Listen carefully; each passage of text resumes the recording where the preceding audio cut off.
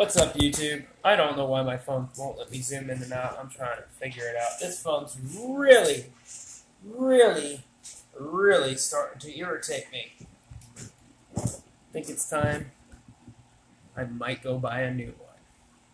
It's a Samsung Galaxy. Samsung. I'm not a fan of Samsung. I don't like Apple either. But I'm not a cell phone guy. Anyway, let me introduce myself. If you're new to the channel and you don't know who I am, my name is Josh Beaumont. I am the owner of Relentless Motorsports Texas, avid car enthusiast, sometimes a nutcase. Who isn't? We're all a little bit crazy. Fellow Supra owner, fellow Soarer owner, motorcycle rider, and I've been known as the Toyota ECU guy. I don't really think I am, but that's what people call me. Customer's always right? I guess. Just messing around. Anyway, I want to talk to you guys today about your LS430 or Toyota Celsior, even some of the newer Toyota Crowns. These ECUs have a software issue as well as a component issue.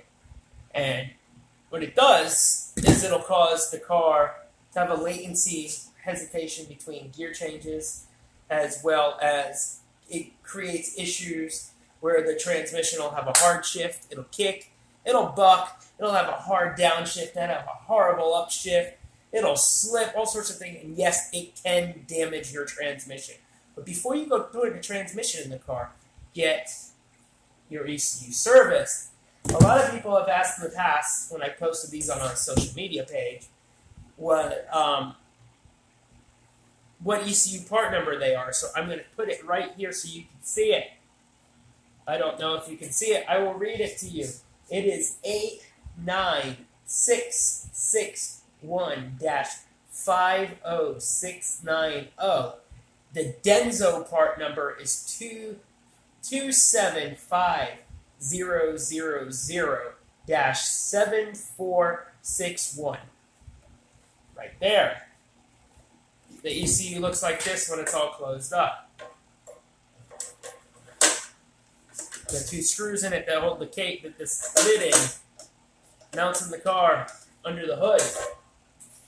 Everything on this board is surface mount versus older Toyota computers that you guys that are familiar with me are used to seeing me work on, meaning nothing on this board solders through the board except for the header plug.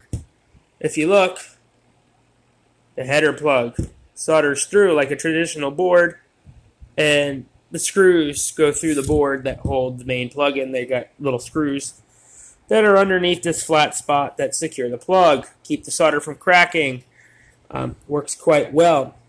Anyway, as you see, this is all surface mount. These caps eventually are going to start failing. They're getting old. They're no different than one of these caps, except for they sit on top of the board instead of go through the board.